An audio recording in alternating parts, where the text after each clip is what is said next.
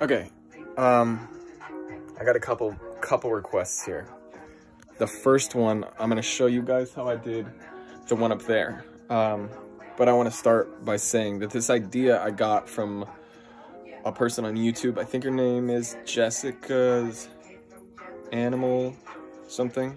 Jessica's Animals something. Either way, I got the idea from there, just modified it slightly. It's super cheap, super easy. I'm talking about this one, of course. But first, somebody asked me, oh my God. Somebody asked me if this was in my wall. No, I am not that crafty. This is just my windowsill, but I just set it up so that I can put a heat pad under there anytime you want a heat pad underneath like this. This is just a 20-gallon flipped on its side, and then you just work with it like that. But you got to make sure that your heat pad is still elevated from the ground. So you use bumpers to make it level, put a level in there if you can, just to get the right angle. So that's how that one was done. I just happened to have enough room in that windowsill to do that, so I took advantage of that. But okay, for this one, people were asking how it opens, how it's set up. So this is how it opens. Boom, that easy. Got access in here for whatever. The heat pad, this is shelf liner from Lowe's. It's like 10 bucks for a roll of 1 billion feet. That shouldn't be in there. Yeah, shelf liner. The heat pad is under this one.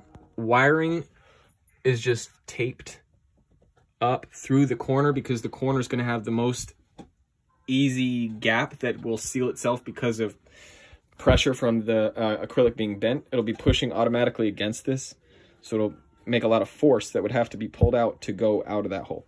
That's how the wiring's done. And it's really just wiring for the probe for the heat mat, and I believe that's all that's going in there. Oh, and my lighting, of course, which I'm using. I got this from Amazon. It's just LED because I don't like using heat lamps because they're unnecessary, but I still believe in a day-night cycle, and my room obviously gets dark without all these lights on. It gets dark. Cool thing about this one, it was like $12 or $14. It's got this, which I can just adjust. I keep it usually pretty dim though. Okay, so that's that. And again, heat mat, probe, lighting coming out, and it all goes down this way to my thermostat and then to the power strip. So for the acrylic door, initially, depending on your bookshelf, you can use, I have both set up because I didn't realize I could do it an easier way, but the most common way is you get these little L hooks right here. Oh, one more thing too, for air, you got to drill holes. I drilled a bunch. There's probably 40 holes on either side. They're hard to see because I wanted to hide them behind the foliage. So yeah, anyways, after that, you get these little L hooks.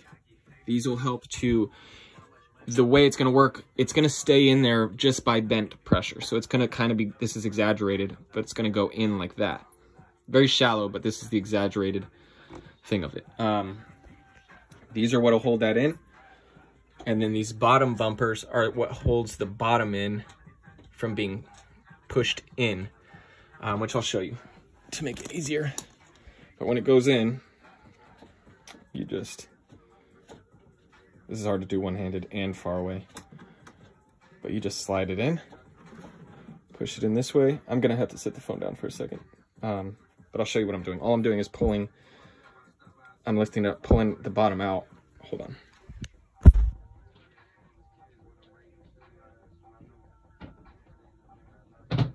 There. So I actually realized that I personally don't need those bumpers because I cut mine slightly longer on purpose just because I thought I was going to have to. I cut it while I was at Home Depot, and I got these dimensions. I just wrote down the dimensions of my shelf.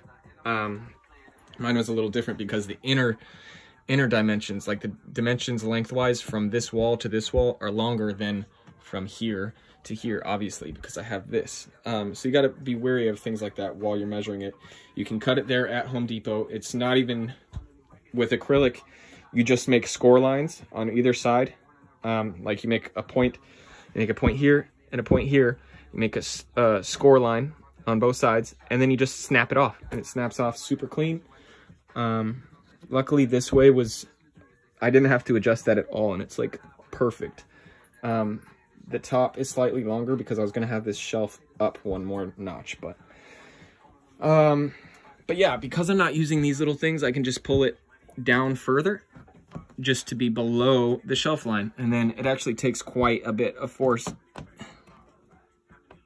to pull it out, so he can't push it out or anything. And then again, to take it off, just pull it up. So that is how that is done. Let's see, anything else? What other questions did y'all have? I think that was mostly it. So yeah, I forgot to list the parts and the prices. So I'm gonna put a list of all of them in the description, like exactly what they are, where you can get them, and their price. So thanks.